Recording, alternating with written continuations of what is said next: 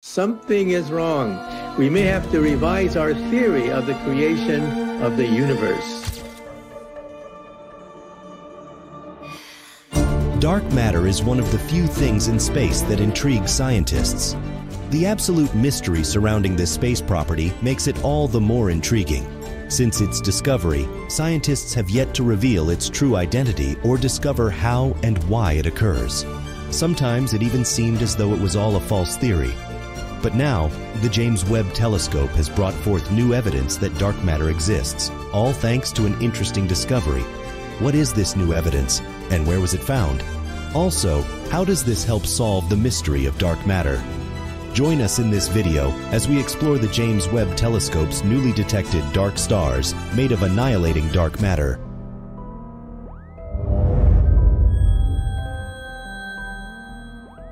If there was ever a scientific innovation project worth every penny, it's James Webb Telescope Space Telescope. The project cost about $10 billion, $9.7 billion of that coming from the US, $810 million from the European Space Agency, and $160 million from the Canadian Space Agency. Despite its huge figures, NASA's James Webb Telescope has far exceeded expectations. With its state-of-the-art instruments like the 21-foot mirror and 18 honeycomb-shaped segments, the James Webb Space Telescope has never failed to reveal unimaginable parts of our universe ever since its launch. The long-range infrared sensors on the JWST are also an added advantage to its amazing performance, enabling it to peer into the deepest parts of the cosmos. But you see, more than just capturing deep parts of our cosmos in ridiculously high-quality resolutions, the most interesting part of this telescope is its versatility. In just 2-year working duration, the James Webb Telescope has been used for many feats, such as revealing hidden galaxies and galaxy clusters, studying distant stars and quasars, and even observing planets in our solar system. But now, James Webb Telescope has taken things a step further by unlocking one of the greatest mysteries of science: dark matter. The science community didn't plan this. They never expected the JWST could do it. But the JWST is full of surprises. And now it seems scientists have been ushered into a new realm of possibilities with this telescope. Dark matter is one substance that has driven scientists to the extreme in terms of research. This mysterious substance is the core reason behind multi-billion-dollar science projects like the Large Hadron Collider. We all know matter constitutes nearly everything we see in the universe. But you see, many experts have bet hugely on the existence of another kind of matter called dark matter. But what exactly is dark matter, and how did it come into existence? Dark matter is a mysterious substance that makes up about 27% of our universe. This mysterious substance cannot be seen. In fact, it has never been seen before, but scientists have detected its effects all around us and in the cosmos. The study of dark matter so far has been quite interesting. Unlike regular matter, which consists of atoms, dark matter is different. According to standard cosmological models, atoms are believed to make up only about 5% of the universe. Sometimes it's easy to confuse dark matter with dark energy. While the two may sound similar or the same, they are very different. Dark matter is a substance in the universe, but dark energy is a force. If you've heard about the theory of the universe's expansion, dark energy is the anti-gravity responsible for this expansion. Think of dark matter as the mysterious invisible matter that fills up vacancies in the universe, while dark energy is the invisible force constantly stretching out the universe. Scientists believe dark energy makes up about 68% of the universe. Like dark matter, dark energy is invisible, but its effects are very much observed in the universe. But dark matter isn't just invisible, though. One other unique property of this substance is that it doesn't emit, reflect, or absorb light. Even electromagnetic radiation like X-rays or radio waves is useless against dark matter. This is why it has been impossible for scientists to detect dark matter directly. So far, a majority of the observations in our universe have been all thanks to gravitational and electromagnetic instruments. These are instruments that aid in detecting gravitational waves as well as capturing electromagnetic radiation in telescopes. But dark matter doesn't play by those rules. One rule that dark matter does obey, however, is that it interacts with other aspects of our universe, like ordinary matter. Dark matter interacts with ordinary matter in our universe. Thanks to this interaction, we can detect its presence. Whenever this interaction takes place, it causes certain measurable gravitational effects in our universe. These effects are mostly noticed in large such as galaxies and galaxy clusters. Using these observable effects, scientists create near-accurate maps of dark matter distribution in the universe. So, even though there's no visual proof that dark matter exists, there's experimental proof that it does. Now you may wonder how something invisible could still be very active and influential in our universe. Well, however strange it may appear, the concept of dark matter isn't new to the scientific community. There have been years of research and discoveries in this direction. Dark matter concepts date back hundreds of years to the days of Newton. At that time, they discovered something unique called the dark nebulae. These were strange clouds of interstellar dust that happened to block the light from background stars. But it wasn't until the 1930s that the first true observations of what we now call dark matter were made by an astronomer named Fritz Zwicky. In 1993, Fritz made some observations of the Coma cluster, and it revealed that there was about 500 times more mass than what was calculated previously by the great astronomer Edwin Hubble. However, this extra mass was completely invisible. Initially, Fritz's observations were met with much skepticism by the scientific community, but later on, astronomers confirmed that they were true. Fritz was the first to bring the strange concept of dark matter to light, no pun intended. But at the time, the majority of the science community wasn't having it. Vera Rubin was the astronomer who managed to convince the science community of the existence of dark matter. Her research was done 30 years after Fritz's, and it was a major milestone. Vera Rubin discovered that the centers of galaxies rotated at the same speed as their extreme ends. Normally, following the laws of physics, the center part of a spinning object is supposed to rotate faster than the extreme ends since the rotational force originates from the center. Vera expected galaxies to follow this law, but they didn't, which prompted her to investigate further. And so she realized that the entire galaxy was merely the center of a much larger structure. This was why it could have a consistent rotational speed from its center to the edges. But Vera didn't stop there. She went ahead to reveal that the missing structure in galaxies, which Fritz had earlier spotted, was dark matter. And so, the dark matter concept was fully introduced by Vera Rubin. Of course, the concept was vehemently disputed by scientists, but later on, her observations were proven to be accurate. In honor of her exceptional work in establishing the existence of dark matter, one of the recent innovatory telescopes in Chile was named after her, the Vera C. Rubin Observatory. Despite the pioneering work of Vera Rubin and other contributing efforts from various astronomers over the years, scientists still don't know exactly what dark matter is made of or why it even exists. This frustration has led the science community to create several experimental projects like the Large Hadron Collider, LHC, at CERN.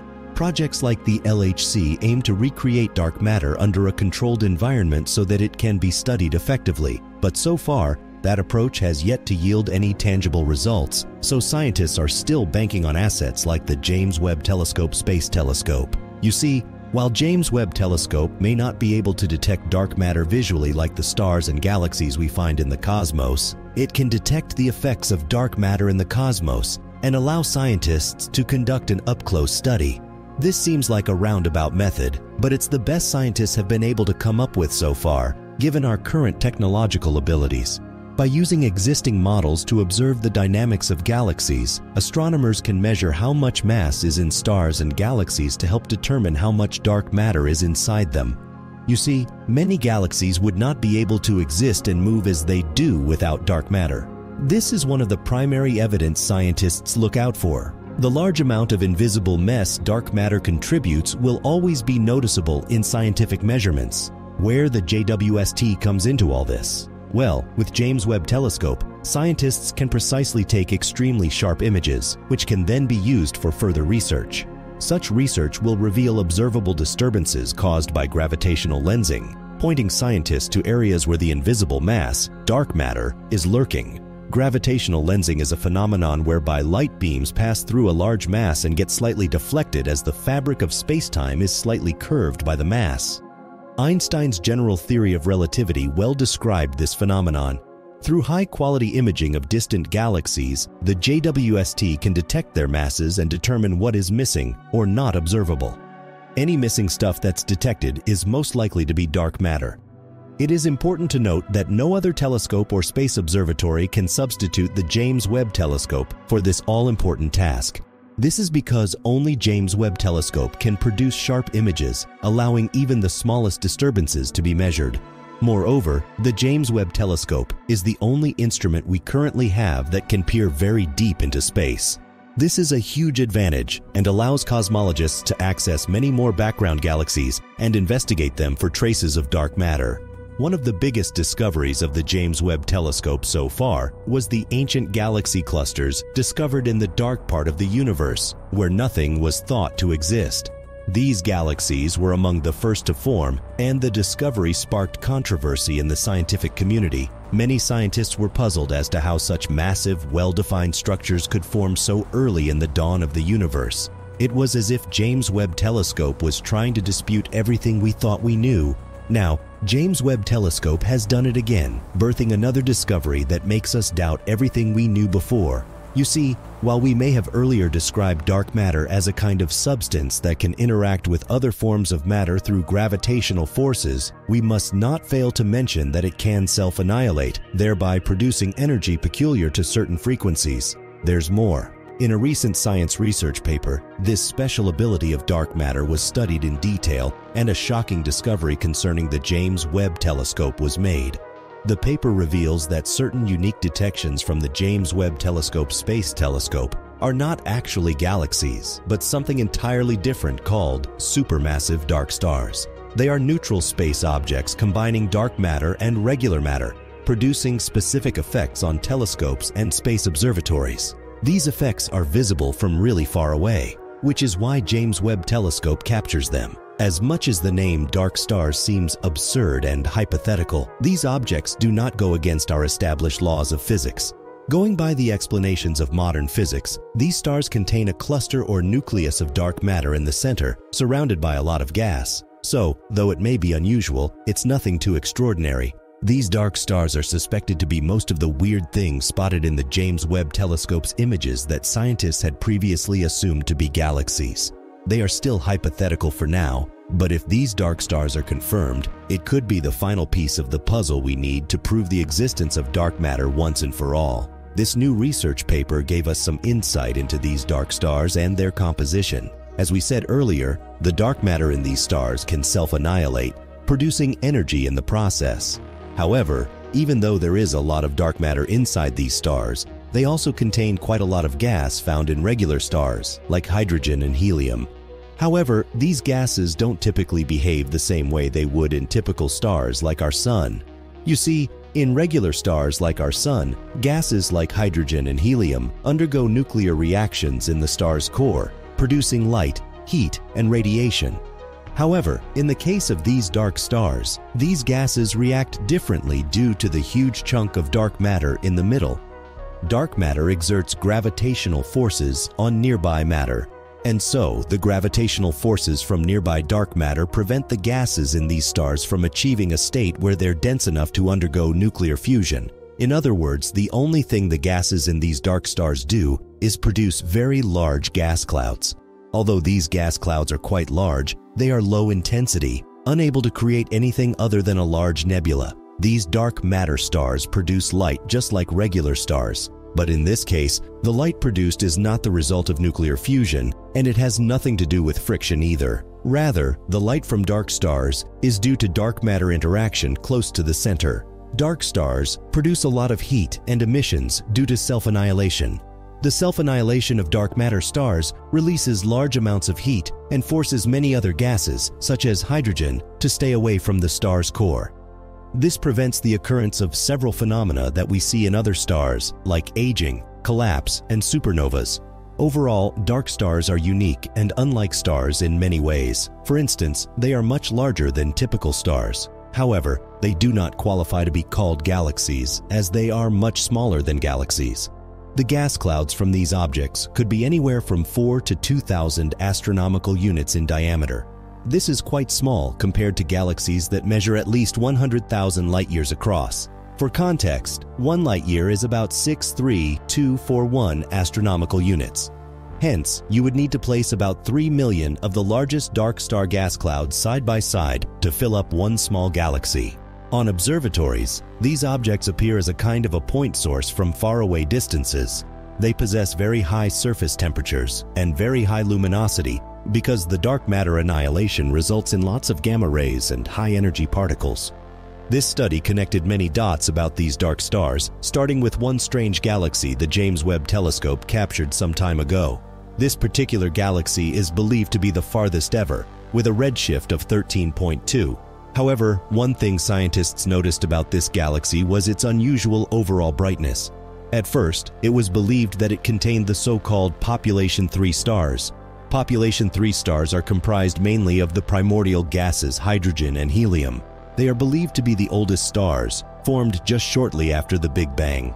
The discovery of this supposed galaxy seemed like it would give scientists a chance to study this rare type of star. But now, based on this new research paper, it turns out that they were dark matter stars after all. One thing this paper points out about dark stars is that they have a separate absorption spectrum, the helium-2 spectrum. This spectrum is absent in galaxies. However, it is present in dark stars because they contain a lot of hydrogen and helium around them, enabling the creation of two different absorption lines.